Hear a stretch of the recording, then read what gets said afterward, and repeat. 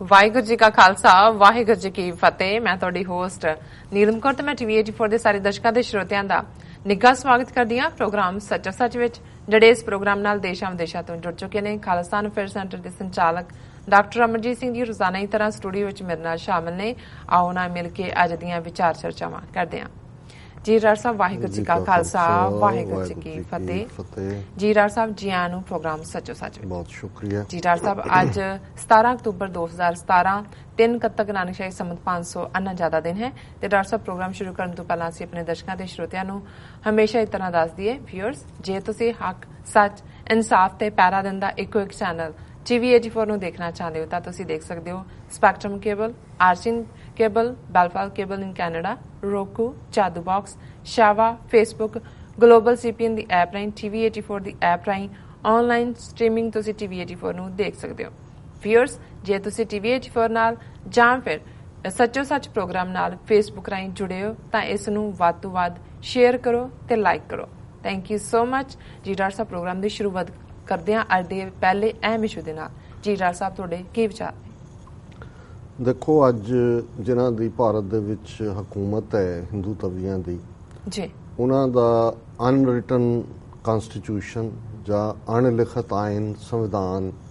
ਮਨੂ ਸਿਮਰਤੀ ਹੈ ਤੇ ਉਹਨਾਂ ਦੀ ਜਿਹੜੀ ਸਿਆਸੀ ਪਹੁੰਚ ਹੈ ਜਾਂ ਉਹਨਾਂ ਦੀ ਸਿਆਸੀ ਤਰੀਕਾਕਾਰੀ ਹੈ ਉਹ ਚਾਣਕਿਆ ਦੀ ਨੀਤੀ ਹੈ। ਇਸ 'ਚ ਕੋਈ ਸ਼ੱਕ ਨਹੀਂ ਹੈ ਕਿ ਬੇਸ਼ੱਕ ਇਸਤੇਮਾਲ ਤਾਂ ਕਾਂਗਰਸ ਵੀ ਉਹਨਾਂ ਨੇ ਉਸ ਜਿਹੜਾ ਡਿਪਲੋਮੈਟਿਕ ਐਨਕਲੇਵ ਹੈ ਦਿੱਲੀ 'ਚ ਉਹਨੂੰ ਜਿਹੜੀ ਸੜਕ ਜਾਂਦੀ ਹੈ ਉਸ ਦਾ ਨਾਂ ਵੀ ਕੌਟਲਿਆ ਮਾਰਗ ਹੈ। ਇਹ ਵੀ ਚਾਣਕਿਆ ਦਾ ਇੱਕ ਹੋਰ ਨਾਂ ਸੀ, ਕੌਟਲਿਆ ਵਿਸ਼ਨੂੰ ਗੁਪਤਾ, ਔਰ ਜਿੱਥੇ ਉਹ ਰਹਿੰਦੇ ਨੇ ਉਹ ਮਾਇਆਪੁਰੀ ਹੈ ਜਿਸ ਨੂੰ ਚਾਣਕਿਆਪੁਰੀ ਹੈ। ਲੇਕਿਨ ਇਹਨਾਂ ਨੇ ਜਿਹੜੇ RSS ਕਾਡਰ ਪਿਛਲੇ 90 ਸਾਲ ਤੋਂ ਜ਼ਿਆਦਾ ਸਮੇਂ ਤੋਂ ਔਰ ਜਿਨ੍ਹਾਂ ਨੇ ਹੁਣ ਪੂਰਾ ਨੈਟਵਰਕ, ਜਿੱਥੇ ਉਹਨਾਂ ਨੇ ਤਾਂ ਪੈਰਲਲ ਹਕੂਮਤ ਕਾਇਮ ਕੀਤੀ ਹੋਈ ਸੀ ਜਦੋਂ ਹਕੂਮਤ ਦੇ ਵਿੱਚ ਨਹੀਂ ਵੀ ਸੀ, ਹਰ ਪਾਸੇ ਇਹਨਾਂ ਦਾ ਆਪਣਾ ਨੈਟਵਰਕ ਸੀ, ਪਰ ਹੁਣ ਇਹਨਾਂ ਦਾ ਪੂਰੇ ਸਰਕਾਰੀ ਤੰਤਰ ਤੇ ਕੰਟਰੋਲ ਹੈ। ਔਰ ਜਿਹੜਾ ਚਾਣਕਿਆ ਇਹਨਾਂ ਦੀ ਜਿਹੜੀ ਹੈ ਉਹ ਸਾਰੀ ਨੀਤੀ ਦਾ ਅਸਲ ਟਾਰਚ ਬੀਅਰਰ ਹੈ, ਉਸ ਨਾਲ ਸੰਬੰਧਿਤ ਇੱਕ ਕਹਾਣੀ ਹੈ। ਕਿਉਂਕਿ ਚਾਣਕਿਆ ਜਿਹੜਾ ਅੱਜ ਤੋਂ ਲਗਭਗ ਜਦੋਂ ਅਸੀਂ ਦੇਖਦੇ ਹਾਂ ਕਿ 2500 ਸਾਲ ਪਹਿਲਾਂ ਹੀ ਉਸ ਦਾ ਟਾਈਮ ਬਣ ਜਾਂਦਾ ਹੈ ਕਿ ਉਹ ਹੈ ਤਾਂ ਬਿਹਾਰ ਦੇ ਕਿਸੇ ਪਾਸੇ ਦਾ ਰਹਿਣ ਵਾਲਾ ਸੀ, ਬਿਹਾਰ UP ਗੰਗਾ ਜਮਨਾ ਤਹਿਜ਼ੀਬ, ਪਰ ਉਸ ਬਾਰੇ ਕਿਹਾ ਜਾਂਦਾ ਹੈ ਕਿ ਵੀ ਜਿਹੜੀ ਬੁੱਧਿਜ਼ਮ ਦੀ ਜਿਹੜੀ ਯੂਨੀਵਰਸਿਟੀ ਸੀ, ਬਾਅਦ ਦੇ ਵਿੱਚ ਉਹਨੂੰ ਅੱਜ ਤਕਸ਼ਲਾ ਕਹਿੰਦੇ ਨੇ, ਉਸ ਦੇ ਵਿੱਚ ਵੀ ਉਹ ਇੱਕ ਟੀਚਰ ਦੇ ਤੌਰ ਤੇ ਰਿਹਾ ਔਰ ਉਹਨੇ ਕਿਵੇਂ ਫਿਰ ਜਿਹੜਾ ਇੱਕ ਖਾਨਦਾਨ ਦਾ ਅੰਤ ਕਰਕੇ ਜਿਹੜਾ ਉਹ ਨੰਦ ਵੰਸ਼ ਦਾ ਰਾਜ ਲਿਆਂਦਾ, ਜਿਹੜਾ ਇਨਫੈਕਟ ਫਿਰ ਰਿਟਰਨ ਸੀ ਹੌਲੀ ਹੌਲੀ ਬ੍ਰਾਹਮਣਵਾਦ ਵੱਲ ਪੂਰੀ ਤਰ੍ਹਾਂ।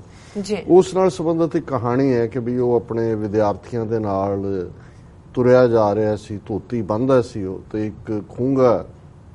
ਲੱਕੜ ਦਾ ਜਿਹੜਾ ਹੈ ਕਿਸੇ ਦਰਖਤ ਦਾ ਪੁਰਾਣਾ ਜਿਹੜਾ ਓਲਡ ਟਰੀ ਹੁੰਦਾ ਉਹ ਨਜ਼ਰ ਨਹੀਂ ਆਇਆ ਤੇ ਉਹ ਉਹਦੀ ਧੋਤੀ 'ਚ ਫਸਿਆ ਤੇ ਉਹ ਮੂੰਹ ਪਰਨੇ ਡਿੱਗ ਪਿਆ। ਔਰ ਉਹਦੇ ਜਿਹੜੇ ਚੇਲੇ ਨੇ, ਸਟੂਡੈਂਟ ਜਿੰਨੇ ਸੀ, ਉਹ ਲੱਗੇ ਉਹਨੂੰ ਪੁੱਟਣ ਨੂੰ, ਕਹਿੰਦਾ ਨਹੀਂ ਨਹੀਂ ਇਸ ਨੂੰ ਤੁਸੀਂ ਜਿਹੜਾ ਹੈ ਪਾਣੀ ਪਾਓ। ਉਹਨਾਂ ਨੇ ਕਿਹਾ ਵੀ ਸ਼ਾਇਦ ਇਹ ਸਾਨੂੰ ਗੁਰੂ ਸਾਡਾ ਇਹ ਲੈਸਨ ਦੇ ਰਿਹਾ ਕਿ ਜੇ ਤੁਹਾਡੇ ਨਾਲ ਕੋਈ ਇੰਨਾ ਮਾੜਾ ਵਰਤਾਵ ਵੀ ਕਰੇ ਤੇ ਤੁਸੀਂ ਉਸ ਨੂੰ ਜਿਹੜਾ ਉਸ ਨੂੰ ਵੀ ਰਿਟਰਨ ਕਰੋ ਚੰਗਾ ਕਿ ਭਾਈ। ਔਰ ਉਹ ਰੋਜ਼ ਉਹਨਾਂ ਨੂੰ ਲਿਆ ਕੇ ਵਿਦਿਆਰਥੀਆਂ ਨੂੰ ਕਈ ਦਿਨ ਉਹਨੂੰ ਪਾਣੀ ਪਾਉਂਦਾ ਰਹੇ ਔਰ ਫਿਰ ਇੱਕ ਦਿਨ ਜਿਹੜਾ ਉਹਨੇ ਉਹਨਾਂ ਨੂੰ ਕਿਹਾ ਕਿ ਹੁਣ ਇਹਨੂੰ ਖਿੱਚੋ। ਉਹ ਜਦੋਂ ਖੂੰਗੇ ਨੂੰ ਖਿੱਚਿਆ ਤੇ ਉਹ ਸਣੇ ਜੜ੍ਹਾਂ ਦੇ ਜਿਹੜਾ ਹੈ ਉਹ ਬਾਹਰ ਆ ਗਿਆ। ਸੋ ਇਹ ਉਹਨੇ ਲੈਸਨ ਦਿੱਤਾ ਹੈ ਕਿ ਵੀ ਜਦੋਂ ਤੁਸੀਂ ਕਿਸੇ ਦਾ ਖਾਤਮਾ ਕਰਨਾ ਹੈ ਫਿਰ ਜੜ ਸਮੇਤ ਅਖਾੜੋ ਕਿਸੇ ਚੀਜ਼ ਨੂੰ ਤਾਂ ਕਿ ਉਹ ਦੁਬਾਰਾ ਸਿਰ ਨਾ ਚੁੱਕ ਸਕੇ। ਸੋ ਮੈਂ ਬਹੁਤ ਵਾਰੀ ਦੇਖਦਾ ਕਿ ਵੀ ਜਿਹੜੀਆਂ ਸਿੱਖਾਂ ਬਾਰੇ ਨੀਤੀਆਂ ਬੇਸ਼ੱਕ ਪਿਛਲੇ 70 ਸਾਲ ਤੋਂ ਅਸੀਂ ਦੇਖ ਰਹੇ ਹਾਂ, ਲੇਕਿਨ ਜਿਵੇਂ 2014 ਤੋਂ ਜਾਂ ਉਸ ਤੋਂ ਪਹਿਲਾਂ ਜਿਵੇਂ RSS ਨੇ ਵਿਦਨ ਸਾਡੇ ਪ੍ਰਕਾਸ਼ ਸਿੰਘ ਬਾਦਲ ਵਰਗਾ ਟੁੱਚਾ ਖੜਾ ਕੀਤਾ ਜਿਹੜਾ ਥਰੂ ਥਿਕ ਐਂਡ ਥਿਨ, ਔਰ ਸਭ ਤੋਂ ਪਹਿਲਾਂ ਮੋਦੀ ਦਾ ਰੱਥ ਫੜ ਕੇ ਪੰਜਾਬ 'ਚ ਇਹਨੇ ਘੁਮਾਇਆ ਸੀ, ਪ੍ਰਪੋਜ਼ ਕਰਨ ਵਾਲਿਆਂ 'ਚੋਂ ਵੀ ਇਹੀ ਸੀ। ਜਿਵੇਂ ਉਹ ਸਾਡੀ ਸ਼੍ਰੋਮਣੀ ਕਮੇਟੀ ਔਰ ਅੱਜ ਤਖਤਾਂ ਤੱਕ ਉਹਨਾਂ ਦੀ ਪਹੁੰਚ ਹੈ। 1985 'ਚ ਰਾਸ਼ਟਰੀ ਸਿੱਖ ਸੰਗਤ ਦੀ ਜਿਹੜੀ ਪਟਿਆਲਾ ਦੇ ਵਿੱਚ ਇਹਨਾਂ ਨੇ ਪਟਨਾ ਸਾਹਿਬ ਦੇ ਵਿੱਚ ਕਾਨਫਰੰਸ ਕੀਤੀ, ਉਹਨੂੰ ਪ੍ਰਿਜ਼ਾਈਡ ਹੀ ਉਹਨੇ ਜਿਹੜਾ ਇਕਬਾਲ ਸਿੰਘ ਜਥੇਦਾਰ ਕਹਾਉਂਦਾ ਆਪਣੇ ਆਪ ਨੂੰ, ਔਰ ਇੰਨੀਆਂ ਜਿਹੜੀਆਂ ਨੇ ਕਮੇਟੀਆਂ ਆਈਆਂ ਗਈਆਂ ਉਹਨੂੰ ਕੋਈ ਹਿਲਾਉਣ ਦੀ ਕੋਸ਼ਿਸ਼ ਵੀ ਕਰਦਾ ਤੇ ਉਹ ਕਮੇਟੀ ਚਲੀ ਜਾਂਦੀ ਹੈ ਇਕਬਾਲ ਸਿੰਘ ਉੱਥੇ ਹੈ ਕਿਉਂਕਿ ਏਜੰਸੀਆਂ ਨੇ ਜਾਂ RSS ਨੇ ਆਪਣੇ ਬੰਦੇ ਫਿੱਟ ਕੀਤੇ ਹੋਏ ਨੇ। ਸੋ ਜਥੇਦਾਰ ਹੁੰਦੇ ਆ ਉਦੋਂ ਰਾਸ਼ਟਰੀ ਸਿੱਖ ਸੰਗਤ ਦਾ ਜੇ ਜਨਮ ਹੀ ਹੋਇਆ ਸੀ, ਉਹਦੀ ਮੇਨ ਕਨਵੈਨਸ਼ਨ ਪਟਨਾ ਸਾਹਿਬ ਦੇ ਵਿੱਚ ਹੋਈ। ਹੁਣ ਅਸੀਂ ਦੇਖਦੇ ਹਾਂ ਕਿ ਵੀ ਕਿਸ ਅੰਦਾਜ਼ ਦੇ ਵਿੱਚ ਇਹਨਾਂ ਦੇ ਦਿੱਲੀ ਦੇ ਲੀਡਰਾਂ ਨੇ ਔਰ ਨੈਸ਼ਨਲ ਜਨਰਲ ਸੈਕਟਰੀ ਜਿਹੜਾ RP ਸਿੰਘ ਉਹਨੇ ਐਲਾਨ ਕੀਤਾ ਕਿ ਜੀ ਅਸੀਂ ਹੁਣ ਚੋਣਾਂ ਲੜਾਂਗੇ ਗੁਰਦੁਆਰਿਆਂ ਦੀਆਂ, SGPC ਦਿੱਲੀ ਗੁਰਦੁਆਰਾ ਕਮੇਟੀ ਦੀਆਂ। ਅੱਜ ਹੀ ਉਹਨਾਂ ਦਾ ਜਿਹੜਾ ਇੱਕ ਹੋਰ ਰਾਸ਼ਟਰੀ ਸਿੱਖ ਸੰਗਤ ਦਾ ਜਨਰਲ ਸੈਕਟਰੀ ਅਵਤਾਰ ਸਿੰਘ ਸ਼ਾਸਤਰੀ ਉਹਨੇ ਕਿਹਾ ਜੀ ਸਾਨੂੰ ਕਦੇ ਵੀ ਕੋਈ ਅਕਾਲ ਤਖਤ ਤੋਂ ਹੁਕਮਨਾਮਾ ਨਹੀਂ ਹੈ ਵੀ ਸਾਡੇ ਬਾਈਕਾਟ ਦਾ ਕਿਆ ਹੋਏ। ਉਹ ਤਾਂ 2004 ਦੇ ਵਿੱਚ ਅਸੀਂ ਆਪਣਾ ਗੁਰੂ ਗ੍ਰੰਥ ਸਾਹਿਬ ਨੂੰ ਸਮਰਪਿਤ ਆਪਣੇ ਕੱਢਣਾ ਚਾਹੁੰਦੇ ਸੀ ਪ੍ਰੋਸੈਸ਼ਨ, ਔਰ ਉਦੋਂ ਸਾਨੂੰ ਅਕਾਲ ਤਖਤ ਨੇ ਰੋਕ ਦਿੱਤਾ ਸੀ, ਅਸੀਂ ਨਹੀਂ ਸੀ ਕੀਤਾ। ਉਸ ਤੋਂ ਬਾਅਦ ਅਸੀਂ ਸ਼੍ਰੋਮਣੀ ਕਮੇਟੀ ਵੱਲੋਂ ਆਰਗੇਨਾਈਜ਼ ਸਾਰਿਆਂ ਦੇ ਵਿੱਚ ਸ਼ਾਮਲ ਹੋਏ। ਸੋ ਇੱਕ ਪਾਸਾ ਤਾਂ ਇੱਧਰ ਚੱਲ ਕੇ ਉਹਨਾਂ ਨੇ ਅੰਦਰ ਤੱਕ ਜਿਹੜੀ ਹੈ ਪੈਰਲਲ ਪਹੁੰਚ ਪੰਜਾਬੀ ਦੇ ਵਿੱਚ ਰਾਸ਼ਟਰੀ ਸਿੱਖ ਸੰਗਤ ਦਾ ਬਹੁਤ ਸਾਰਾ ਲਿਟਰੇਚਰ ਔਰ ਅਕਾਲੀ ਦਲ ਜਿਹੜਾ ਅਕਾਲੀ ਦਲ 1920 ਚ ਉਸ ਲਾਈਨ ਤੇ ਤੁਰਿਆ ਜਿਹੜਾ ਖਾਲਸਾ ਪੰਥ ਦਾ ਵਿਲੱਖਣਪਣਾ, ਖਾਲਸਾ ਪੰਥ ਦੀ ਵੱਖਰੀ ਹੋਂਦ ਔਰ ਜਿਹਦੀ ਇੱਕ ਸਟੇਜ ਦੇ ਉੱਤੇ ਜਿਵੇਂ ਤੀਸਰੀ ਧਿਰ ਸੀ ਪੰਜਾਬ ਦੇ ਵਿੱਚ ਸਿੱਖ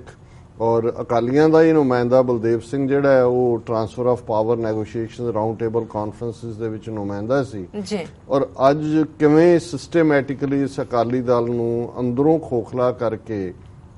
ਹਿੰਦੂ ਤਵੀਆਂ ਨੇ ਉਹ ਹਾਲਤ ਕਰ ਦਿੱਤੀ ਹੈ ਕਿ ਸਿੱਖ ਕੋਈ ਫੈਕਟਰ ਹੀ ਨਹੀਂ ਰਿਹਾ। ਔਰ ਅਸੀਂ ਜਿਹੜਾ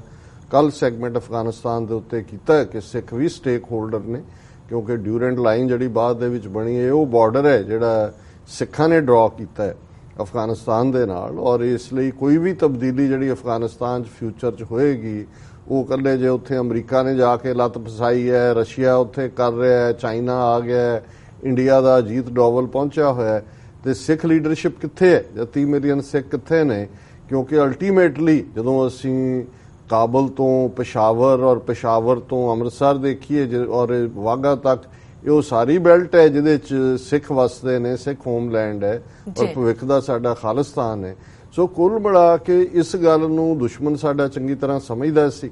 ਔਰ ਉਹਨਾਂ ਨੇ ਕਿਵੇਂ ਹੌਲੀ ਸਿੱਖਾਂ ਨੂੰ ਔਰ ਅਕਾਲੀ ਦਲ ਜਿਹੜੀ ਮੇਨ ਸਿੱਖ ਹਿੱਤਾਂ ਦੀ ਪੋਲੀਟਿਕਲ ਕਾਂਗਰਸ ਜਿਹੜੇ ਸਿੱਖ ਸਨ ਉਹ ਤਾਂ ਪਹਿਲਾਂ ਹੀ ਗਾਂਧੀ, ਨਹਿਰੂ ਜਿਹਨੂੰ ਸੰਤ ਪਿੰਡਾਂ ਵਾਲੇ ਚਰਖੇ ਬੱਕਰੀ ਦੇ ਸਿੱਖ ਕਹਿੰਦੇ ਸੀ, ਲੇਕਿਨ ਉਹਨਾਂ ਨੇ ਅਕਾਲੀ ਦਲ ਡਿਸਟਰੋਏ ਕਰ ਦਿੱਤਾ। ਉਹ ਪੰਥਕ ਏਜੰਡੇ ਤੋਂ ਪਹਿਲਾਂ ਥੱਲੇ ਆਇਆ, ਫਿਰ ਉਹਨਾਂ ਨੇ ਪ੍ਰੋਪਰ ਮੋਗਾ ਕਨਵੈਨਸ਼ਨ ਦੇ ਵਿੱਚ ਮਤਾ ਕਰਕੇ ਬਾਦਲ ਨੇ ਆਪਣੇ ਆਪ ਨੂੰ ਪੰਜਾਬੀ ਪਾਰਟੀ ਐਲਾਨਿਆ। ਔਰ ਅੱਜ ਹਾਲ ਇਹ ਹੈ ਵੀ ਅਕਾਲੀ ਦਲ ਕਦੇ ਵੀ ਕੋਈ ਜਿਹੜਾ ਇਸ਼ੂ ਸਾਊਥ ਏਸ਼ੀਆ 'ਚ ਹੈ ਜਾਂ ਦੂਜਾ ਉਹ ਉਹਨਾਂ ਦੇ ਲਈ ਕੋਈ ਇਹ ਵੀ ਨਹੀਂ ਹੁੰਦਾ ਕਿ ਉਹ ਫਾਰਮਲ ਕੋਈ ਸਟੇਟਮੈਂਟ ਦੇਣ, ਇੱਧਰ ਉੱਧਰ ਉਹੀ ਗੱਲ ਕਹਿੰਦੇ ਨੇ ਜੋ ਉਹਨਾਂ ਨੂੰ ਦਿੱਲੀ ਦੇ ਹਾਕਮ ਚਾਹੁੰਦੇ ਨੇ ਜੀ।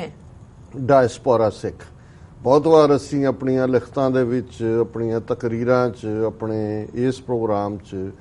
5 ਮਿਲੀਅਨ ਸਿੱਖ ਡਾਇਸਪੋਰਾ ਦੀ ਤਾਕਤ ਦੀ ਗੱਲ ਕਰਦੇ ਹਾਂ। ਔਰ ਉਸ ਦੇ ਲਈ ਮੈਂ ਹਮੇਸ਼ਾ ਇਹ ਸਮਝਦਾ ਕਿ ਜਿਵੇਂ ਜੂਇਸ਼ ਡਾਇਸਪੋਰਾ ਨੇ ਆਪਣੇ ਪ੍ਰਭਾਵ ਨੂੰ ਇਸਤੇਮਾਲ ਕਰਕੇ ਉਹ ਅਮਰੀਕਨ ਨੀਤੀ ਘਾੜੇ ਹੋਣ, ਯੂਨਾਈਟਿਡ ਨੇਸ਼ਨਸ ਦਾ ਰੈਜ਼ੋਲੂਸ਼ਨ ਹੋਏ 1948 ਦਾ, ਜਾਂ ਉਸ ਤੋਂ ਬਾਅਦ ਜਿਸ ਅੰਦਾਜ਼ ਦੇ ਵਿੱਚ ਉਹਨਾਂ ਨੇ ਇਨਫਲੂਐਂਸ ਕੀਤਾ ਪਾਲਿਸੀ ਮੇਕਿੰਗ ਨੂੰ ਡਾਇਸਪੋਰਾ ਨੇ, ਯਹੂਦੀਆਂ ਨੇ। ਅੱਜ ਵੀ ਜੇ ਹੁਣ ਈਰਾਨ ਦੇ ਖਿਲਾਫ ਅਮਰੀਕਾ ਦੀ ਬਿਲਕੁਲ ਹੌਕਿਸ਼ ਪਾਲਿਸੀ ਹੈ ਤੇ ਐਕਸਟ੍ਰੀਮ ਜਿਹੜਾ ਰਾਈਟ ਵਿੰਗਰ ਹੈ ਪੈਟ ਬੁਕੈਨਨ ਜਿਹੜਾ ਕਿਸੇ ਵੇਲੇ ਕ੍ਰਾਸ ਫਾਇਰ ਦਾ ਜਿਹੜਾ ਉਹ ਦੋ ਜਿਹੜੇ ਸੀ ਉਹਨਾਂ ਦੇ ਵਿੱਚ ਉਹ ਮੇਨ ਸੀ, ਰਿਪਬਲਿਕਨ ਸੀ। ਮੈਂ ਅੱਜ ਹੀ ਉਹਦਾ ਰਾਈਟ ਅਪ ਦੇਖ ਰਿਹਾ ਸੀ, ਪੈਟ ਬੁਕਾਨਨ ਨੇ, ਉਹਨੇ ਈਰਾਨ ਪਾਲਿਸੀ ਡਿਸਕਸ ਕੀਤੀ ਅਮਰੀਕਾ ਦੀ। ਉਹਨੇ ਕਿਹਾ ਜੀ ਇਹਦਾ ਇਹ ਜੋ ਚੱਲ ਰਿਹਾ ਵੀ 20ਵੀਂ ਸਦੀ 'ਚ ਅਸੀਂ ਅੰਗਰੇਜ਼ਾਂ ਦੀਆਂ ਲੜਾਈਆਂ ਲੜੀਆਂ ਨੇ ਔਰ ਹੁਣ ਅਸੀਂ ਜਿਹੜਾ ਹੈ ਉਹਦੇ 'ਚ ਅਮਰੀਕਨ ਕੋਈ ਇੰਟਰਸਟ ਨਹੀਂ ਹੈ, ਲੇਕਿਨ ਈਰਾਨ ਜਿਹਨੇ ਆਪਣਾ ਸਾਰਾ ਉਹਦਾ ਜਿੰਨੇ ਨਿਊਕਲੀਅਰ ਫਿਊਲ ਸੀ ਉਹ ਸਾਰਾ ਉਹਨੇ ਦੇਸ਼ ਤੋਂ ਬਾਹਰ ਭੇਜਿਆ। ਉਹਨੇ ਓਪਨ ਕੀਤਾ ਆਪਣੇ ਆਪ ਨੂੰ ਇੰਸਪੈਕਟਰਸ ਨੂੰ, ਜਿਹੜੇ UN ਇੰਸਪੈਕਟਰ ਨੇ UN ਦੇ। ਔਰ ਉਹਨੇ ਕਿਹਾ ਵੀ ਜਿਹਨਾਂ ਦਾ ਇੰਟਰਸਟ ਹੈ ਉਹਨਾਂ 'ਚ ਉਹਨੇ ਜਿਵੇਂ ਇਜ਼ਰਾਈਲ ਦਾ ਨਾਂ ਲਿਆ ਜਾਂ ਇੱਕ ਅੱਧਾ ਹੋਰ ਕਿ ਉਹਨਾਂ ਦਾ ਸਾਊਦੀ ਅਰੇਬੀਆ ਕਿ ਉਹਨਾਂ ਦੇ ਇੰਟਰਸਟ ਨੇ ਕਿ ਉਹ ਈਰਾਨ ਨੂੰ ਜਿਹੜਾ ਕਿ ਇੱਕ ਇਸ ਵੇਲੇ ਪਰਸ਼ੀਅਨ ਗਲਫ ਦੇ ਵਿੱਚ ਔਰ ਮਿਡਲ ਈਸਟ 'ਚ ਔਰ ਇਹ ਸਾਰੇ ਖਿੱਤੇ 'ਚ ਇੱਕ ਪਾਵਰ ਉੱਭਰ ਰਿਹਾ, ਉਹਨੂੰ ਉਵੇਂ ਹੀ ਡਿਸਮੈਂਟਲ ਕਰਨਾ ਜਿਵੇਂ ਇਰਾਕ ਨੂੰ ਜਿਹੜਾ ਉਹ ਸਦਾਮ ਹੁਸੈਨ ਦੇ ਨਾਲ ਟੱਕਰ ਔਰ ਅੱਜ ਉੱਥੇ ਵੱਖ-ਵੱਖ ਕਬੀਲੇ ਇੱਕ ਦੂਜੇ ਦੇ ਨਾਲ ਸਿਵਲ ਵਾਰ 'ਚ ਉਲਝੇ ਹੋਏ ਨੇ। ਲੇਕਿਨ ਮੈਂ ਨਾ ਤਾਂ ਮੈਂ ਇਹਦੇ 'ਚ ਕੋਈ ਪਾਲਿਸੀ ਲਾਈਨ ਦੇ ਰਿਹਾ, ਮੈਂ ਇਹ ਕਹਿ ਰਿਹਾ ਕਿ ਉਹ ਇਜ਼ਰਾਈਲ ਜਿਹੜਾ ਇੱਕ ਸਟੇਜ ਦੇ ਉੱਤੇ ਉਹਨਾਂ ਦੀ ਕੋਈ ਹੋਂਦ ਨਹੀਂ ਸੀ, 3000 ਸਾਲ ਦੀ ਉਹ ਆਪਣੀ ਸਫਰਿੰਗ ਦੀ ਕਹਾਣੀ ਕਹਿੰਦੇ ਨੇ ਜੀ, ਲੇਕਿਨ ਇਹ ਜੂਇਸ਼ ਡਾਇਸਪੋਰਾ ਸੀ ਜਿਹੜਾ ਗੇਮ ਚੇਂਜਰ ਬਣਿਆ। ਔਰ ਇਹ ਇੱਕ ਅਸੀਂ ਜਦੋਂ ਕੋਈ ਪ੍ਰੈਸੀਡੈਂਟ ਸੈਟਿੰਗ ਲਾਈਨ ਦੇਖਦੇ ਹਾਂ ਤੇ ਇਹ, ਔਰ ਜਦੋਂ ਅਸੀਂ ਸਮਝਦੇ ਹਾਂ ਕਿ 5 ਮਿਲੀਅਨ ਸਿੱਖ ਡਾਇਸਪੋਰਾ ਗੇਮ ਚੇਂਜਰ ਹੈ ਅਲਟੀਮੇਟਲੀ, ਔਰ ਉਸ ਦੇ ਜਿਹੜੇ ਨੇ ਅਸੀਂ ਸਬੂਤ ਵੀ ਦੇਖ ਰਹੇ ਹਾਂ। ਜਗਮੀਤ ਸਿੰਘ ਦਾ ਤੀਸਰੀ ਵੱਡੀ ਪਾਰਟੀ ਦੇ ਲੀਡਰ ਦੇ ਤੌਰ ਤੇ ਉਭਾਰ, ਜੇ ਕੈਨੇਡਾ ਦੇ ਵਿੱਚ ਆਲਮੋਸਟ 50+ ਸਾਊਥ ਏਸ਼ੀਅਨ ਮੂਲ ਦੇ ਇਲੈਕਟਡ ਆਫੀਸ਼ੀਅਲ MP ਔਰ MLA ਨੇ, ਉਹਨਾਂ 'ਚ 30 ਤੋਂ ਜ਼ਿਆਦਾ ਸਿੱਖ ਨੇ, 4 ਮਿਨਿਸਟਰ ਔਰ 17 ਮੈਂਬਰ ਪਾਰਲੀਮੈਂਟ। ਸੋ ਇਹ ਇੱਕ ਬੜੀ ਵੱਡੀ ਪ੍ਰਾਪਤੀ। ਔਰ ਜਗਮੀਤ ਸਿੰਘ ਜਿਹੜਾ ਖੁੱਲ੍ਹ ਕੇ ਰਾਈਟ ਆਫ ਸੈਲਫ ਡਿਟਰਮੀਨੇਸ਼ਨ ਦੀ ਗੱਲ ਕਰਦਾ। ਪਿਛਲੇ ਦਿਨਾਂ 'ਚ ਇੱਕ ਇੰਟਰਵਿਊ 'ਚ ਉਹਨੂੰ ਕੁਬੈਕ ਬਾਰੇ ਪੁੱਛਿਆ ਕਿ ਕੁਬੈਕ ਮੇਨ ਪ੍ਰੋਵਿੰਸ ਹੈ ਔਰ ਅਲਟੀਮੇਟਲੀ ਡਿਸਾਈਡਿੰਗ ਫੈਕਟਰ ਹੋਏਗਾ 2019 ਦੀਆਂ ਕੈਨੇਡਾ ਦੀਆਂ ਪਾਰਲੀਮੈਂਟਰੀ ਚੋਣਾਂ 'ਚ ਕਿ ਜਿਹੜੇ ਕਿਊਬੈਕ ਦੇ ਸੈਪਰੇਟਿਸਟ ਨੇ ਅੱਡ ਹੋਣਾ ਚਾਹੁੰਦੇ ਨੇ ਕੈਨੇਡਾ ਨਾਲੋਂ, ਇਹਦੇ ਬਾਰੇ ਤੁਹਾਡਾ ਕੀ ਖਿਆਲ ਹੈ? ਸੋ ਉਹਦੇ 'ਚ ਉਹਨੇ ਕਿਹਾ ਜੀ ਦੇਖੋ ਪਰਸਨਲੀ ਮੈਂ ਚਾਹਾਂਗਾ ਵੀ ਕੈਨੇਡਾ ਇਕੱਠਾ ਰਹੇ, ਪਰ ਜੇ ਡੈਮੋਕ੍ਰੈਟਿਕ ਤਰੀਕੇ ਨਾਲ ਉਹ ਲੋਕ ਆਪਣੀ ਅੱਡ ਹੋਣ ਦੀ ਗੱਲ ਕਰਦੇ ਨੇ ਤਾਂ ਉਹਨਾਂ ਨੂੰ ਹੱਕ ਹੈ ਕਿ ਉਹ ਇਸ ਨੂੰ ਹਾਸਲ ਕਰਨ। ਸੋ ਇਹ ਬਹੁਤ ਵੱਡੀ ਗੱਲ ਹੈ। ਹੁਣ ਜਦੋਂ ਅਸੀਂ ਇਹ ਦੇਖਦੇ ਹਾਂ ਵੀ ਇੰਡੀਅਨ ਰੂਲਰਸ ਨੂੰ ਫਿਕਰ ਹੈ ਕਿ ਇੱਕ ਪਾਸੇ ਜਗਮੀਤ ਸਿੰਘ ਦਾ ਰਾਈਜ਼ 30 ਮਿਲੀਅਨ ਸਿੱਖ ਕੌਮ ਦੀਆਂ ਅੱਖਾਂ 'ਚ ਇੱਕ ਚਮਕ ਲਿਆ ਰਿਹਾ ਤੇ ਉਹਨਾਂ ਨੂੰ ਜਿਹਨੂੰ ਪੰਜਾਬੀ 'ਚ ਕਹਿੰਦੇ ਨੇ ਪਿੱਸੂ ਪਏ ਹੋਏ ਨੇ ਜੀ। ਇਸੇ ਤਰ੍ਹਾਂ ਅਸੀਂ ਇੰਗਲੈਂਡ ਦੀ ਗੱਲ ਕੀਤੀ ਕਿ ਵੀ ਜੇ 140 ਦੇ ਕਰੀਬ ਮੈਂਬਰ ਪਾਰਲੀਮੈਂਟਸ ਨੇ ਸਟੈਟਿਸਟਿਕ ਜਿਹੜਾ ਉਹਨਾਂ ਦਾ ਬਿਊਰੋ ਹੈ ਉਹਨਾਂ ਨੂੰ ਕਿਹਾ ਕਿ ਜੀ 2021 ਦੀ ਸੈਂਸਸ 'ਚ ਤੁਸੀਂ ਸਿੱਖਾਂ ਦੀ ਅੱਡ ਐਥਨੀਸਿਟੀ ਲਿਖੋ, ਨਾਟ ਇੰਡੀਅਨ, ਤੇ ਉਸ ਨੂੰ ਜਿਵੇਂ ਰਿਐਕਟ ਕੀਤਾ ਇੰਡੀਅਨ ਹਾਕਮਾਂ ਨੇ, ਦੂਜੇ ਉਹਨਾਂ ਨੇ ਪੱਤਰਕਾਰ ਰੱਖੇ ਹੁੰਦੇ ਨੇ ਉਹਨਾਂ ਰਾਹੀਂ। ਔਰ ਤੀਸਰਾ ਪਾਰਟ ਜਿਹਦੇ ਕਰਕੇ ਇਸ ਟੌਪਿਕ ਨੂੰ ਮੈਂ ਅੱਜ ਡਿਸਕਸ ਕਰਨਾ ਚਾਹੁੰਦਾ, ਬੇਸ਼ੱਕ ਹੁਣ ਤੱਕ ਕੋਈ ਸਿੱਧਾ ਜ਼ੋਰ ਨਹੀਂ ਸੀ ਸਾਹਮਣੇ ਆਇਆ ਕਿ ਵੀ ਜਿਹੜੀ ਆ ਲਗਭਗ 3 ਸਾਲ ਪਹਿਲਾਂ US ਕਾਂਗਰੈਸ਼ਨਲ ਸਿੱਖ ਕਾਕਸ ਹੋਂਦ ਦੇ ਵਿੱਚ ਆਈ, ਜਿਹਦੇ 'ਚ ਬਾਈਪਾਰਟੀਸਨ ਕਾਂਗਰਸਮੈਨ ਰਿਪਬਲਿਕਨ ਔਰ ਡੈਮੋਕ੍ਰੈਟ ਦੋਨਾਂ ਪਾਰਟੀਆਂ ਦੇ ਸੀ। ਇਹਨਾਂ 3 ਸਾਲਾਂ 'ਚ ਉਹਨਾਂ ਨੇ ਕੁਝ ਜਿਹੜੀਆਂ ਨੇ ਉਹ ਇਸ ਦੇ ਉੱਤੇ ਬਰੀਫਿੰਗਸ ਵੀ ਲਈਆਂ, ਮੋਦੀ ਦੀ ਵਿਜ਼ਿਟ ਦੇ ਵੇਲੇ ਮਾਈਨੋਰਟੀਜ਼ ਨਾਲ ਕੀ ਹੋ ਰਿਹਾ ਹੈ ਔਰ ਸਿੱਖਾਂ ਨੂੰ ਦਸਤਾਰ ਦੇ ਨਾਲ ਅਮਰੀਕਨ ਆਰਮੀ ਵਿੱਚ ਸਰਵ ਕਰਨ ਦਾ ਮੌਕਾ ਮਿਲੇ। ਉਹਨਾਂ ਦੇ 3 ਐਨੂਅਲ ਡਿਨਰ ਵੀ ਹੋਏ ਨੇ ਜਿਨ੍ਹਾਂ ਦੇ ਵਿੱਚੋਂ ਵੱਡੀ ਗਿਣਤੀ ਵੀ 84 ਨੇ ਸਾਰੇ ਹੀ ਆਲਮੋਸਟ ਕਵਰ ਕੀਤਾ ਹੈ। ਹੁਣ ਉਸ ਸਾਰੇ ਨੂੰ ਇੱਕ ਪਾਸੇ ਤਾਂ ਅਸੀਂ ਦੇਖ ਰਹੇ ਸੀ ਕਿ ਵੀ ਕਿਵੇਂ ਇੰਡੀਆਨਾ ਦਾ ਇੱਕ ਜਾਲੀ ਜਿਹਾ ਨੀਲੇ ਬਾਣੇ ਦੇ ਵਿੱਚ ਖੜਾ ਕੀਤਾ ਸਟੂਜ, ਉਸ ਬਾਰੇ ਅਸੀਂ ਇੰਡੀਆਨਾ ਪੈਰੇਡ ਤੋਂ ਆ ਕੇ ਵੀ ਗੱਲ ਕੀਤੀ ਸੀ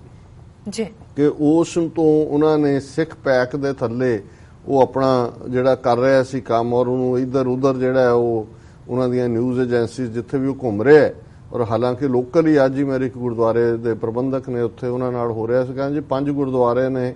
ਉਹ ਕੋਈ ਨੇੜੇ ਨਹੀਂ ਲੱਗਣ ਦਿੰਦਾ, ਇੱਕ ਹੈ ਜਿੱਥੇ ਉਹ ਜਾਂਦਾ ਹੈ ਉੱਥੇ ਉਹ ਜਾਂਦਾ ਹੈ ਲੇਕਿਨ ਉਹਦੀ ਕੋਈ ਔਕਾਤ ਨਹੀਂ ਹੈ। ਔਰ ਅਸੀਂ ਇਹ ਦੇਖਿਆ ਕਿ ਇੰਡੀਆਨਾ ਸਿੱਖ ਡੇ ਪੈਰੇਡ ਦੇ ਮੌਕੇ ਤੇ ਉਹਨੂੰ ਈਵਨ ਸਟੇਜ ਤੇ ਵੀ ਨਹੀਂ ਚੜ੍ਹਨ ਦਿੱਤਾ ਉਹਨਾਂ ਨੇ ਕਿ ਵੀ ਇਹ ਫਰਾਡ ਹੈ ਜੀ। ਲੇਕਿਨ ਇਹਦੇ ਬਾਵਜੂਦ ਤੁਸੀਂ ਜਦੋਂ ਅਮਰੀਕਾ ਦੇ ਹਵਾਲੇ ਨਾਲ ਦੇਖੋਗੇ ਤੇ ਉਹਨੂੰ ਨਿਊਜ਼ ਏਜੰਸੀਆਂ ਜਿਹੜੀਆਂ ਨੇ ਉਹ ਪ੍ਰਮੋਟ ਕਰਦੀਆਂ ਰਹੀਆਂ, ਉਹਨਾਂ ਦੀਆਂ ਜਿਹੜੀਆਂ ਆਫੀਸ਼ੀਅਲ ਹਦਾਇਤ ਹੁੰਦੀ ਹੈ, ਇਹ ਇੱਕ ਤਰੀਕਾਕਾਰ ਹੈ, ਕੋਈ ਕਈ ਵਾਰੀ ਲਿਖਤੀ ਆਰਡਰ ਵੀ ਨਹੀਂ ਹੁੰਦੇ, ਉਹਨਾਂ ਨੇ ਉਹਨਾਂ ਨੂੰ ਕਹਿਣਾ ਹੁੰਦਾ ਕਿ ਵੀ ਇਹਨੂੰ ਡਾਊਨ ਰੱਖੋ, ਇਹਨੂੰ ਗਾਇਬ ਕਰੋ ਖਬਰਾਂ ਚੋਂ ਤੇ ਇਹ ਜਿਹੜੇ ਨੇ ਇਹਨਾਂ ਨੂੰ ਪ੍ਰਮੋਟ ਕਰੋ। ਲੇਕਿਨ ਜਿਸ ਗੱਲ ਕਰਕੇ ਮੈਂ ਇਸ ਵਿਸ਼ੇ ਨੂੰ ਅੱਜ ਦੁਬਾਰਾ ਚੁਣਿਆ ਕਿ ਵੀ ਕਿਵੇਂ ਹੁਣ ਇੱਕ ਪਾਸੇ ਤਾਂ ਪੰਜਾਬ ਦੇ ਵਿੱਚ ਜਾਂ ਭਾਰਤ 'ਚ ਕਿਵੇਂ ਉਹਨਾਂ ਨੇ ਸਾਡੇ ਸਾਰੇ ਅਦਾਰਿਆਂ ਨੂੰ ਆਪਣੇ ਪ੍ਰਭਾਵ ਥੱਲੇ ਲਿਆ, ਉੱਥੇ ਹੁਣ ਉਹਨਾਂ ਨੇ ਜਿੱਥੇ ਇੱਕ ਪਾਸੇ ਕੈਨੇਡਾ ਦੇ ਵਿੱਚ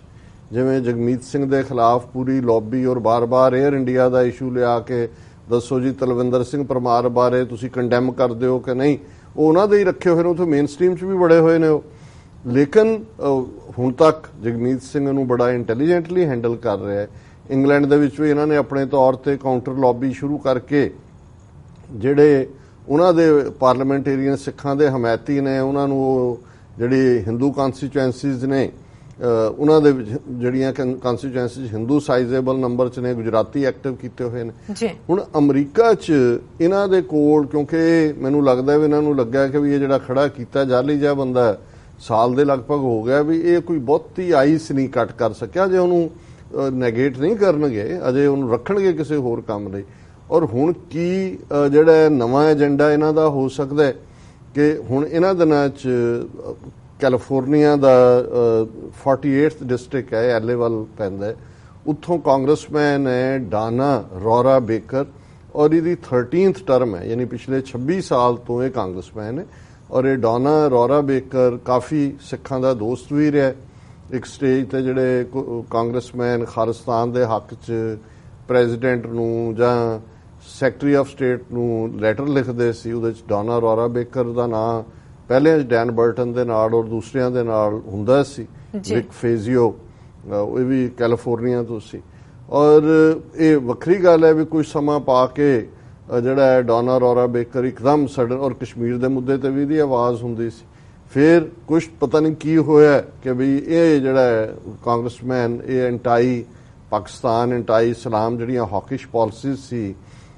ਇਹਨਾਂ ਦੀ ਰਿਪਬਲਿਕਨ ਪਾਰਟੀ ਦੀਆਂ, ਉਹਨਾਂ ਦਾ ਐਡਵੋਕੇਟ ਬਣ ਗਿਆ। ਔਰ ਲੇਕਿਨ ਇਹ ਹੈ ਵੀ ਫਿਰ ਵੀ ਸਿੱਖਾਂ ਦੇ ਦੋਸਤ ਦੇ ਤੌਰ ਤੇ ਇਸ ਇਸ਼ੂ ਨੂੰ ਜਿਹੜਾ ਹੈ ਉਹ ਹਮੇਸ਼ਾ ਹਾਈਲਾਈਟ। ਔਰ ਇੱਥੇ ਮੈਂ ਇਹ ਗੱਲ ਇਹ ਵੀ ਕਹਿ ਦਿਆਂ, ਹੁਣ ਪਿਛਲੇ ਦਿਨਾਂ 'ਚ ਜਿਵੇਂ ਇੰਡੀਆਨਾ ਪੈਰੇਡ ਦੇ ਵਿੱਚ ਵਾਈਸ ਪ੍ਰੈਜ਼ੀਡੈਂਟ ਮਾਈਕ ਪੈਂਸ ਜਿਹੜੇ ਕਿ ਇੰਡੀਆਨਾ ਦੇ ਗਵਰਨਰ ਹੈ ਔਰ ਉਹਨਾਂ ਦੇ ਬ੍ਰਦਰ ਨੇ ਆ ਕੇ ਮੈਸੇਜ ਡਿਲੀਵਰ ਕੀਤਾ ਔਰ ਉਹਨਾਂ ਨੇ ਇਹ ਕਿਹਾ ਉਸ ਮੈਸੇਜ ਕਿ ਵੀ ਸਿੱਖ ਕਮਿਊਨਿਟੀ ਮੇਰੇ ਦਿਲ ਦੇ ਬੜੀ ਕਲੋਜ਼ ਹੈ। ਔਰ ਉਹ ਜਦੋਂ ਸਾਡਾ ਚੱਲਿਆ ਉਸ ਦੇ ਉੱਤੇ ਫੇਸਬੁੱਕ ਤੇ ਵੀ ਔਰ ਸਾਰੇ 2-2.5 ਘੰਟੇ ਦਾ ਇਸ ਵੀਕਐਂਡ ਤੇ, ਔਰ ਉਸ ਤੋਂ ਬਾਅਦ ਬਹੁਤ ਸਾਰੇ ਐਪਰੀਸ਼ੀਏਟਿਵ ਕਾਮੈਂਟ ਵੀ ਆਏ। ਕੁਛ ਇਸ ਕਿਸਮ ਦੇ ਕਾਮੈਂਟ ਵੀ ਫੇਸਬੁੱਕ ਤੇ ਜਦੋਂ ਪੋਸਟ ਹੋਇਆ ਉਹ ਇਹ ਆਇਆ ਕਿ ਜੀ ਇਹ ਜਿਹੜਾ ਐਂਟਾਈ ਇਮੀਗ੍ਰੇਸ਼ਨ ਪਾਲਿਸੀ ਅਡਾਪਟ ਕਰ ਰਿਹਾ ਹੈ, ਐਂਟਾਈ ਫੋਰਨਰ ਹੈ, ਇਹ ਸਿੱਖਾਂ ਦਾ ਦੋਸਤ ਕਿਵੇਂ ਹੋ ਸਕਦਾ ਹੈ, ਸਿੱਖਾਂ ਨੂੰ ਤਾਂ ਬੂ ਕਰਨਾ ਚਾਹੀਦਾ ਸੀ ਉਹਨੂੰ ਉੱਥੇ ਮਾਈਕ ਪੈਂਸ ਦੇ ਭਰਾ ਨੂੰ। ਔਰ ਇਹ ਜਿਹੜਾ ਇਹ ਕੋਈ ਸਾਡਾ ਇਹਨਾਂ ਚੋਂ ਜਿਹੜਾ ਰਿਪਬਲਿਕਨ ਕੋ ਫਰੈਂਡ ਹੋ ਹੀ ਨਹੀਂ ਸਕਦਾ। ਔਰ ਜ਼ਾਹਰ ਹੈ ਕਿ ਵੀ ਉਹਦਾ ਥੈਂਕ ਯੂ ਨੋਟ ਮੈਂ ਹੀ ਕੀਤਾ ਔਰ ਸਾਡੀ ਉਹ ਸਪੀਚ ਦੁਬਾਰਾ ਵੀ ਅੱਜ ਫੇਸਬੁੱਕ ਤੇ ਆਈ ਹੈ ਜੀ। ਦੋ ਗੱਲਾਂ ਬੜੀਆਂ ਕਲੀਅਰ ਨੇ ਔਰ ਇਹ ਐਜ਼ ਏ ਮਾਈਨੋਰਿਟੀ ਸਾਡੀਆਂ ਇਨਰ ਕਨਵਿਕਸ਼ਨਸ ਕੀ ਨੇ, ਮੈਂ ਇਨਰ ਕਿਸੇ ਬਾਰੇ ਕੀ ਸੋਚਦਾ ਹਾਂ, ਕਿਹਦੀ ਨੀਤੀ, ਉਹਦੇ ਬਾਰੇ ਮੈਨੂੰ ਕਦੇ ਭੁਲੇਖਾ ਨਹੀਂ ਹੁੰਦਾ। ਪਰ ਮੈਂ ਸਮਝਦਾ ਹਾਂ ਕਿ ਜਦੋਂ ਅਸੀਂ ਆਪਣੀ ਕੌਮ ਦੇ ਹਿੱਤਾਂ ਦੀ ਗੱਲ ਕਰਦੇ ਹਾਂ ਔਰ ਇਹ ਮਾਈਨੋਰਿਟੀਜ਼ ਦੇ ਹਮੇਸ਼ਾ ਹੱਕ 'ਚ ਹੁੰਦਾ ਹੈ, ਇਹਨੂੰ ਅਮਰੀਕਨਸ ਦੀ ਐਕਸਪ੍ਰੈਸ਼ਨ ਹੈ ਕਿ you should have your eggs in all the baskets, ਬਿਲਕੁਲ, ਕਿ ਤੁਹਾਡੇ ਆਂਡੇ ਹਰ ਟੋਕਰੀ 'ਚ ਹੋਣੇ ਚਾਹੀਦੇ ਨੇ। ਅਸੀਂ ਇਹ ਅਫੋਰਡ ਹੀ ਨਹੀਂ ਕਰ ਸਕਦੇ, ਕੋਈ ਵੀ ਘੱਟ ਗਿਣਤੀ ਨਹੀਂ ਅਫੋਰਡ ਕਰ ਸਕਦੀ ਕਿ ਉਹ ਸਿਰਫ ਇੱਕ ਦਾ ਲੜ ਫੜ ਲੈਣ ਪੋਲੀਟੀਕਲ ਅਰੀਨਾ 'ਚ ਜੀ ਔਰ ਉਹਦੇ 'ਚੋਂ ਦੂਸਰੇ ਨੂੰ ਕਹਿਣ ਨਹੀਂ। ਇਹਦਾ ਮਤਲਬ ਇਹ ਹੈ ਵੀ ਅਸੀਂ ਦੂਸਰੇ ਲਈ ਓਪਨ ਅਪ ਹੋ ਰਹੇ ਹਾਂ ਕਿ ਭਾਈ ਤੁਸੀਂ ਕੁੱਟੋ ਸਾਨੂੰ ਜੀ। ਸੋ ਔਰ ਖਾਸ ਤੌਰ ਤੇ ਜਦੋਂ ਇਹ ਮਾਹੌਲ ਬਣਿਆ ਹੋਇਆ ਉਹਦੇ 'ਚ ਪਹਿਲਾ ਇਨਸਟਿੰਕਟ ਸਾਡਾ ਜਿਹੜਾ ਹੈ ਔਰ ਮੇਰਾ ਘੱਟੋ ਘੱਟ ਜਦੋਂ ਮੈਂ ਦੇਖਦਾ ਕਿ ਮੇਰੀ ਕੌਮ ਦੇ ਹਿੱਤ 'ਚ ਕੀ ਹੈ ਔਰ ਉਹਦੇ 'ਚ ਜੇ ਕਿਸੇ ਜਿਹੜਾ ਕੱਲ ਤੱਕ ਦੁਸ਼ਮਣ ਸੀ ਅੱਜ ਉਹ ਦੋਸਤ ਬਣ ਕੇ ਆਉਣਾ ਚਾਹੁੰਦਾ ਹੈ, ਮੈਨੂੰ ਉਹਦੇ ਨਾਲ ਕੋਈ ਇਤਰਾਜ਼ ਨਹੀਂ ਹੋਇਆ ਇੱਕ second we, and not N ਆਇਓਟਾ of A second I will think about ਕਿ ਮੈਂ ਇਹਦੇ ਨਾਲ ਦੋਸਤਾਨਾ ਕਰਨਾ ਕਿਉਂਕਿ ਮੇਰੇ ਕੌਮ ਦੇ ਹਿੱਤ 'ਚ ਹੈ। ਔਰ ਮੈਂ ਸਮਝਦਾ ਹਾਂ ਵੀ ਇਸੇ ਅੰਦਾਜ਼ 'ਚ ਦੋਨਾਂ ਧਿਰਾਂ ਦੇ ਵਿੱਚ ਔਰ ਇਹ ਸਬਕ ਵੀ ਸਾਨੂੰ ਜਿਊਜ਼ ਤੋਂ ਹੀ ਸਿੱਖਣ ਦੀ ਲੋੜ ਹੈ। ਠੀਕ ਹੈ, ਮੈਜੋਰਿਟੀ ਜਿਊਜ਼ ਅੱਜ ਵੀ ਡੈਮੋਕ੍ਰੈਟ ਨੇ, ਪਰ ਰਿਪਬਲਿਕਨ ਦਾ ਏਜੰਡਾ ਔਰ ਪਾਲਿਸੀ ਕੌਣ ਲਿਖ ਰਿਹਾ ਹੁਣ ਜੀ। ਸੋ ਇਜ਼ਰਾਈਲ ਦੇ ਨਾਲ ਜਿਹੜੀ ਇਸ ਕਿਸਮ ਦੀ ਸਾਂਝ ਹੈ ਔਰ ਜੇ ਐਡਮਿਨਿਸਟ੍ਰੇਸ਼ਨ ਦੂਸਰਾ ਆਏਗਾ ਡੈਮੋਕ੍ਰੈਟਾਂ ਦਾ, ਓਬਾਮਾ ਵੇਲੇ ਥੋੜੀ ਬਹੁਤ ਬਿਟਰਨੈਸ ਰਹੀ, ਲੇਕਿਨ ਇਹ ਜਿਹੜਾ ਇਹ ਸਾਨੂੰ ਸਿੱਖਣ ਦੀ ਲੋੜ ਹੈ ਬਜਾਏ ਕਿ ਅਸੀਂ ਭਾਵਕ ਹੋ ਕੇ ਇਸ ਗੱਲ ਦੇ ਉੱਤੇ ਕਨਕਲੂਡ ਕਰ ਲਈ ਹੈ ਜੀ ਰਿਪਬਲਿਕਨ ਕਿਉਂਕਿ ਡੋਨਲਡ ਟਰੰਪ ਦੀ ਆਹ ਨੀਤੀ ਜਾਂ ਉਹ ਨੀਤੀ ਐਕਸਟ੍ਰੀਮ ਹੈ ਤੇ ਅਸੀਂ ਜਿਹੜਾ ਇਵੇਂ ਨਹੀਂ ਹੈ। ਮੈਂ ਸਮਝਦਾ ਹਾਂ ਵੀ ਔਰ ਵੀਕਐਂਡ ਤੇ ਗਲੈਨ ਰੌਕ ਸੀ ਅਸੀਂ ਵੀ ਜਸਜੀਤ ਸਿੰਘ ਹੁੰਦਲ, ਉਹ ਬਾਹਰ ਉਹਨਾਂ ਨੇ ਟੇਬਲ ਲਾਇਆ ਸੀ ਕਿਉਂਕਿ ਜਿਹੜੀਆਂ ਨੇ ਨਿਊ ਜਰਸੀ ਦੇ ਗਵਰਨਰ ਔਰ ਸੈਨੇਟ ਅਸੈਂਬਲੀ ਦੀਆਂ ਚੋਣਾਂ ਨੇ ਤੇ ਉਹ ਰਿਪਬਲਿਕਨ ਪਾਰਟੀ ਦੇ ਵੀ ਹਾਫ ਤੇ ਗੱਲ ਕਰ ਰਹੇ ਸੀ ਤੇ ਉਹ ਮੈਨੂੰ ਕਹਿਣ ਲੱਗੇ ਜੀ ਆਪਣੇ ਬਹੁਤ ਸਾਰੇ ਡੈਮੋਕ੍ਰੈਟ ਨੇ 30% ਹੋਣਗੇ ਰਿਪਬਲਿਕਨ, ਉਹ ਸਾਨੂੰ ਕਹਿੰਦੇ ਨੇ ਦੇਖੋ ਅਸੀਂ ਤਾਂ ਹਥਿਆਰ ਰੱਖਣ ਵਾਲੇ ਆ, ਸੈਕੰਡ ਅਮੈਂਡਮੈਂਟ ਇਹ ਦਿੰਦੀ ਹੈ ਧਰਮ ਦੇ ਮਾਮਲੇ। ਮੈਂ ਉਹਨਾਂ ਨੂੰ ਕਿਹਾ, ਮੈਂ ਕਿਹਾ ਜੀ ਕੋਈ ਨਹੀਂ, ਉਹਨਾਂ ਨੂੰ ਵੀ ਇਹ ਕਹਿਣ ਦਿਓ ਜਿਹੜੇ ਨੇ। ਸੋ ਸਾਡੇ ਹਿੱਤ 'ਚ ਹੈ ਕਿ ਸਿੱਖਾਂ ਨੂੰ ਸਾਨੂੰ ਇਹ ਐਨਕਰੇਜ ਕਰਨ ਦੀ ਲੋੜ ਹੈ ਕਿ ਪੋਲੀਟੀਕਲ ਪ੍ਰੋਸੈਸ 'ਚ ਜੁਆਇਨ ਕਰੋ। ਉਹ ਡੈਮੋਕ੍ਰੇਟਾਂ 'ਚ ਹੈ, ਰਿਪਬਲਿਕਨ 'ਚ ਹੈ, ਕੱਲ ਨੂੰ ਕੋਈ ਹੋਰ ਆ ਜਾਏ ਵੀ ਤੁਹਾਡੀ ਵਿਜ਼ਿਬਿਲਿਟੀ ਹੋਣੀ ਚਾਹੀਦੀ ਹੈ ਔਰ ਤੁਸੀਂ ਇਸ ਹੱਦ ਤੱਕ ਪਹੁੰਚੋ ਕਿ ਅਲਟੀਮੇਟਲੀ ਕੋਈ ਵੀ ਧਿਰ ਕਾਬਜ਼ ਹੋਏ ਪੋਲੀਟੀਕਲ ਜਾਂ ਓਪੀਨੀਅਨ ਮੇਕਿੰਗ ਦੇ ਉੱਤੇ ਡਿਸੀਜਨ ਮੇਕਿੰਗ ਦੇ ਵਿੱਚ ਤੁਸੀਂ ਉਹਨਾਂ ਨੂੰ ਪ੍ਰਭਾਵਿਤ ਕਰ ਸਕੋ। ਸੋ ਇਹ ਮੇਰਾ ਉਹਨਾਂ ਵੀਰਾਂ ਭੈਣਾਂ ਨੂੰ ਜਵਾਬ ਹੈ ਜਿਹੜੇ ਸਮਝਦੇ ਨੇ ਕਿ ਜੀ ਅਸੀਂ ਓਵਰਨਾਈਟ ਰਿਪਬਲਿਕਨ ਹੋ ਗਏ ਹਾਂ, ਜਾਂ ਅਸੀਂ ਮਾਈਕ ਪੈਂਸ ਦੀ ਤਾਰੀਫ ਕੀਤੀ ਹੈ, ਜਾਂ ਉਹਦੇ ਭਰਾ ਨੇ ਕਿਵੇਂ ਉੱਥੇ ਕੀਤਾ ਔਰ ਉਹਨੂੰ ਕਿਵੇਂ ਅਲਾਉ ਕਰ ਦਿੱਤਾ ਪ੍ਰਬੰਧਕਾਂ ਨੇ ਐਕਸਟ੍ਰੀਮ ਰਿਪਬਲਿਕਨ ਏਜੰਡੇ ਨੂੰ। ਸੋ ਮੈਂ ਸਮਝਦਾ ਵੀ ਇਹ ਜਿਹੜੀਆਂ ਇਸ ਕਿਸਮ ਦੀਆਂ ਭਾਵਕ ਗੱਲਾਂ 'ਚ ਅਸੀਂ 47 'ਚ ਮਾਰ ਖਾਧੀ ਹੈ। ਸਾਡੇ ਉਹ ਸਾਰੇ ਨੂੰ ਜਿਸ ਅੰਦਾਜ਼ 'ਚ ਉਹਨਾਂ ਨੇ ਐਂਟਾਈ ਪਾਕਿਸਤਾਨ ਬਣਾ ਕੇ ਸਾਡੀ ਲੀਡਰਸ਼ਿਪ ਨੇ ਪ੍ਰੈਜ਼ੈਂਟ ਕੀਤਾ, ਉਹਨੂੰ ਅਸੀਂ ਹੁਣ ਮੈਂ ਸਮਝਦਾ ਵੀ ਘੱਟੋ ਘੱਟ ਇਹਨਾਂ ਮੁਲਕਾਂ 'ਚ ਆ ਕੇ ਜ਼ਰੂਰ ਅਕਲ ਤੋਂ ਕੰਮ ਲਈਏ। ਔਰ ਪੋਲੀਟੀਕਲੀ ਸਾਡੇ ਲਈ ਇਹ ਇੰਪੋਰਟੈਂਟ ਹੈ, ਕਿਉਂਕਿ ਦੁਸ਼ਮਣ ਵੱਲ ਤੁਸੀਂ ਦੇਖੋ, ਸਾਨੂੰ ਤਾਂ ਇਹ ਲੱਗ ਰਿਹਾ ਹੈ ਕਿ ਜੀ ਰਿਪਬਲਿਕਨ ਜਾਂ ਦੂਜਿਆਂ ਦਾ ਹੌਸਟਾਈਲ ਆ। ਹੁਣ ਇਹ ਜਿਹੜੀ ਖਬਰ ਹੈ, ਹੁਣ ਕਾਂਗਰਸਮੈਨ ਡਾਨਾ ਰੋਰਾ ਬੇਕਰ ਭਾਰਤ ਦੇ ਦੌਰੇ ਤੇ ਗਏ ਹੋਏ ਨੇ, ਹੋ ਸਕਦਾ ਪਰਸਨਲ ਵਿਜ਼ਿਟ ਹੋਏ ਜਾਂ ਕੋਈ ਡੈਲੀਗੇਸ਼ਨ ਗਿਆ, ਮੈਂ ਉਹਦੀ ਡੀਟੇਲ ਨਹੀਂ ਦੇਖੀ ਹੈ। ਬਲਵੰਤ ਰਾਮੂਵਾਲੀਆ ਇਹ ਇੱਕ ਬੜਾ ਪੁਰਾਣਾ ਟੁੱਚਾ ਹੈ, ਕਦੇ ਇਹ ਆਪਣੇ ਪਿਓ ਨਾਲ ਕਵਿਸ਼ਰੀ ਕਰਦਾ ਸੀ, ਫਿਰ ਇਹ ਅਕਾਲੀ ਜਿਹੜਾ ਉਹ ਲੌਂਗੋਵਾਲ ਨੇ ਆਪਣੀ ਸੀਟ ਸੰਗਰੂਰ ਦੀ ਇਹਨੂੰ ਦਿੱਤੀ, ਆਪ ਉਹਨੇ ਚੋਣ ਨਹੀਂ ਲੜੀ, ਉੱਥੇ ਪਹੁੰਚ ਗਿਆ। ਫਿਰ ਇਹਦਾ ਰੋਲ ਕੀ ਰਿਹਾ, ਜਿਹੜੀਆਂ ਧਰਮ ਯੁੱਧ ਮੋਰਚੇ ਦੇ ਦੌਰਾਨ ਖੁਫੀਆ ਮੀਟਿੰਗਾਂ ਹੋਈਆਂ ਉਹਨਾਂ 'ਚ, ਫਿਰ ਜੂਨ 84 'ਚ ਕਿਵੇਂ ਬਾਹਾਂ ਖੜੀਆਂ ਕਰਕੇ ਬਾਹਰ ਆਇਆ, ਫਿਰ ਕਿਵੇਂ ਇਹਨੇ ਜਿਹੜਾ ਉਹ ਆਪਣੇ ਰੰਗ ਬਦਲੇ, ਫਿਰ ਜਦੋਂ ਉਹਨੂੰ ਲੱਗਿਆ ਕਿ ਵੀ ਇੱਧਰ ਕੁਝ ਨਹੀਂ ਵਟਿਆ ਜਾਂਦਾ, ਬਾਦਲਦਾਰ 'ਚ ਲੋਕ ਭਲਾਈ ਪਾਰਟੀ ਬਣਾ ਕੇ ਲੋਕਾਂ ਨੂੰ ਜਿਹੜਾ ਉਹ ਗੁੰਮਰਾਹ ਕੀਤਾ, ਉਹ ਨਹੀਂ ਚੱਲਿਆ, ਫਿਰ ਵਾਪਸ ਜਾ ਕੇ ਬਾਦਲ ਦੇ ਪੈਰਾਂ 'ਚ ਡਿੱਗ ਪਿਆ ਜੀ। ਫਿਰ ਦੁਬਾਰਾ ਜਦੋਂ ਹੁਣ ਪਿਛਲੇ ਕੁਝ ਸਮਾਂ ਪਹਿਲਾਂ ਇਹ ਹਾਰ ਗਿਆ ਚੋਣ, ਜਿੱਥੋਂ ਵੀ ਇਹਨੂੰ ਖੜਾ ਕੀਤਾ ਸੀ ਜਾਂ ਕੀ ਹੋਇਆ, ਇਹਨੂੰ ਲੱਗਾ ਕਿ ਵੀ ਕੀ ਹੈ, ਜਾ ਕੇ ਯੂਪੀ 'ਚ ਵੜ ਗਿਆ, ਸਮਾਜਵਾਦੀ ਪਾਰਟੀ ਅਖਿਲੇਸ਼ ਯਾਦਵ ਦੀ ਉੱਥੇ ਜਾ ਕੇ ਖਬਰ ਉਦੋਂ ਹੀ ਆਏ, ਅਕਾਲੀ ਦਲ ਛੱਡ ਕੇ ਸੋਸ਼ਲਿਸਟ ਬਣ ਗਏ ਤਾਂ ਉੱਥੇ ਜੇਲ੍ਹ ਮਿਨਿਸਟਰ ਬਣ ਗਏ। ਔਰ ਹੁਣ ਕਿਉਂਕਿ ਉੱਥੇ ਬੀਜੇਪੀ ਆ ਗਈ, ਬਾਹਰ ਹੋਇਆ, ਹੁਣ ਇਹ ਬੇਰੁਜ਼ਗਾਰ ਹੋਣਾ, ਹੁਣ ਇਹਨੂੰ ਇਸ ਕੰਮ ਤੇ ਲਾ ਦਿੱਤਾ ਹੋਣਾ ਕਿ ਵੀ ਤੂੰ ਬਾਹਰ ਬੜੇ ਦੌਰੇ ਦੂਰੇ ਕਰਦਾ ਰਹਿਣਾ। ਫਿਰ ਇਨ ਬਿਟਵੀਨ ਮੁੰਡੇ ਕੁੜੀਆਂ ਦੇ ਜਿਹੜੇ ਛੱਡੇ ਨੇ ਜਾਂ ਛੱਡੀਆਂ ਨੇ ਉਹਨਾਂ ਦੀਆਂ ਇਹ ਸਮਝੌਤੇ ਕਰਾਉਣ ਦੇ ਨਾਂ ਥੱਲੇ ਉਹ ਲੱਖਾਂ ਰੁਪਈਏ ਬਟੋਰਨ ਤੇ ਆ ਗਏ। ਔਰ ਉਹ ਮਸ਼ਹੂਰ ਸੀ, ਜੇ ਕਿਸੇ ਨੇ ਵੀ ਬੜੀ ਪ੍ਰੈਸ ਕਾਨਫਰੰਸ ਕਰਨੀ ਕਿ ਜੀ ਇਧਰੋਂ ਕੀਤਾ ਔਰ ਬੰਦੇ ਛਡਾਣੇ, ਮੈਂ ਉਹ ਫਲਾਣੀ ਥਾਂ ਤੋਂ ਜਿਹੜੇ ਫਸੇ ਸੀ ਬੰਦੇ ਫਲਾਣੇ ਮੈਂ ਉੱਥੋਂ ਛਡਾ ਕੇ ਲਿਆਇਆ, ਜਿਹੜੇ ਲੋਕ ਇਲੀਗਲ ਜਾਂਦੇ ਦੂਜੇ ਨੇ। ਤਾਂ ਮਸ਼ਹੂਰ ਰਿਹਾ ਇਹਦਾ ਕਿ ਵੀ ਜੀ ਜੇ ਕਿਸੇ ਨੇ ਕਿਹਾ ਕਿ ਜੀ ਇਹ ਸਾਡੀ ਬੱਚੀ ਹੈ, ਛੱਡੀ ਹੋਈ ਹੈ, ਇਸ ਨੂੰ 2 ਲੱਡੂ ਲੱਗਣਗੇ, 2 ਲੱਡੂ ਦਾ ਮਤਲਬ 2 ਲੱਖ, ਇਹ ਕਾਮਨ ਹੈ। ਔਰ ਮੈਂ ਬਾਕੀ ਗੱਲ ਨਹੀਂ ਕਹਿਣਾ ਚਾਹੁੰਦਾ, ਬਹੁਤ ਸਾਰੀਆਂ ਮੈਂ ਪਬਲਿਕ ਪਲੇਟਫਾਰਮ ਤੋਂ ਕਹਿਣਾ ਨਹੀਂ ਚਾਹੁੰਦਾ। ਸੋ ਹੁਣ ਇਹ ਬੇਰੁਜ਼ਗਾਰ ਹੋਣਾ ਤੇ ਇਸ ਕਿਸਮ ਦੇ ਕੰਮ ਇਹ ਬਲਵੰਤ ਰਾਮੂਵਾਲੀਆ ਹੋਏ, ਇਹ ਮਾਈਨੋਰਟੀ ਕਮਿਸ਼ਨ ਦਾ ਵੀ ਰਿਹਾ ਹੈ, ਜਿਹੜਾ ਜਿਵੇਂ ਤਰਲੋਚਨ ਸਿੰਘ ਇੱਕ ਹੋਰ ਟੁੱਚਾ ਹੈ, ਉਹ ਵੀ ਇਸ ਕਿਸਮ ਦੇ ਕੰਮ ਤੇ ਛੱਡਿਆ ਹੁੰਦਾ ਹੈ। ਔਰ ਇਹਨਾਂ ਨੂੰ ਜਾਂਚ ਹੈ, ਸਾਰੇ PR ਚੋਂ ਆਏ ਲੋਕ ਨੇ ਜਿਹੜੇ, ਔਰ ਕਿ ਖਬਰ ਕਿਵੇਂ ਲਵਾਉਣੀ ਹੈ, ਮੀਡੀਆ ਨਾਲ ਕਿਵੇਂ, ਔਰ ਏਜੰਸੀਆਂ ਆਪ ਹੀ ਕਰ ਦਿੰਦੀਆਂ ਨੇ। ਹੁਣ ਇਹ ਜਿਹੜਾ ਹੈ ਰਾਮੂਵਾਲੀਆ, ਇਹ ਉਹਨੂੰ ਜਿਹੜਾ ਕਾਂਗਰਸਮੈਨ ਡਾਨਾ ਰੋਰਾ ਬੇਕਰ ਨੂੰ ਦਰਬਾਰ ਸਾਹਿਬ ਦਾ ਮਾਡਲ ਵੀ ਦੇ ਰਿਹਾ ਹੈ, ਵੈਲਕਮ ਵੀ ਕਰ ਰਿਹਾ ਹੈ। ਔਰ ਜਿਹੜੀ ਗੱਲ ਨੇ ਮੇਰੇ ਕੰਨ ਖੜੇ ਕੀਤੇ ਕਿ ਵੀ ਇਹ ਹੁਣ ਕੀ ਕਰਨਾ ਚਾਹੁੰਦੇ ਨੇ, ਇਹ ਇੰਡੀਅਨ ਹਕੂਮਤ ਇੱਕ ਪਾਸੇ ਤਾਂ ਉਹ ਹੈ ਡਰਾਮਾ ਇੰਡੀਆਨਾ ਦਾ ਨਮੂਨਾ ਜੀ, ਤੇ ਇਧਰ ਐਸਟੈਬਲਿਸ਼ਡ ਕਾਂਗਰਸ ਹੈ, ਸਿੱਖ ਕਾਕਸ ਹੈ, ਜਿਹਨੂੰ ਰੋਕਣ ਦੇ ਲਈ ਉਸ ਵੇਲੇ ਜਿਹੜੀ ਇਹਨਾਂ ਦੀ ਇੰਡੀਆ ਦੀ ਐਂਬੈਸਡਰ ਸੀ ਅਨੁਪਮਾ ਰਾਓ, ਉਹਨੇ ਪੂਰਾ ਟਿਲ ਲਾਇਆ। ਉਹ ਜਾ ਕੇ ਜਿਹੜੀ ਪਹਿਲੀ ਇਹਦੀ ਚੇਅਰ ਸੀ ਡੈਮੋਕ੍ਰੈਟਿਕ ਪਾਰਟੀ ਦੀ ਜੂਡੀ ਛੂ, ਉਹਦੇ ਦਫ਼ਤਰ 'ਚ ਵੀ ਗਈ ਕਿ ਜੀ ਇੰਡੀਆ ਕਾਕਸ ਐਗਜ਼ਿਸਟ ਕਰਦੀ ਹੈ, ਤੁਸੀਂ ਕਿਉਂ ਬਣਾ ਰਹੇ ਹੋ। ਉਹਨੇ ਕਿਹਾ ਜੀ ਸਿੱਖ ਚਾਹੁੰਦੇ ਨੇ। ਹੁਣ ਉਹ ਰੋਕ ਨਹੀਂ ਸਕੇ, ਹੋਰ ਵੀ ਨੇ, ਮੈਂ ਡਿਟੇਲ 'ਚ ਨਹੀਂ ਡਿਸਕਸ ਕਰਨਾ ਚਾਹੁੰਦਾ ਵੀ ਕੀ ਹਰਬੇ ਵਰਤੇ। ਹੁਣ ਜਦੋਂ ਹੋਂਦ 'ਚ ਆ ਗਈ ਤੇ ਇਹਨਾਂ ਨੂੰ ਲੱਗਦਾ ਵੀ ਹੁਣ ਇਹਨੂੰ ਡੀਰੇਲ ਕਿਵੇਂ ਕਰੀਏ। ਇੱਕ ਉਹ ਫਰਾਡ ਖੜਾ ਕੀਤਾ ਔਰ ਇਹ ਹੈ set up A caucus in US Congress for Sikhs Ramoowalia to Republican congressman, ਕਿ ਜੀ ਅਮਰੀਕਾ 'ਚ ਤੁਸੀਂ ਕਾਕਸ ਸੈੱਟ ਕਰੋ, ਸਿੱਖਾਂ ਦੇ ਉੱਤੇ ਨਸਲੀ ਹਮਲੇ ਦੂਜੇ ਹੁੰਦੇ ਨੇ। ਇਹ ਰਾਮੂਵਾਲੀਆ ਜਿਹੜਾ ਹੈ ਇਹ ਉਹਨੂੰ ਰੋਰਾ ਬੇਕਰ ਕਾਂਗਰਸਮੈਨ ਨੂੰ ਕਹਿ ਰਿਹਾ, ਅਰਜਿੰਗ ਦਾ United States Congress to consider creating A caucus for Sikhs. Former Union Minister Balwant Ramoowalia urged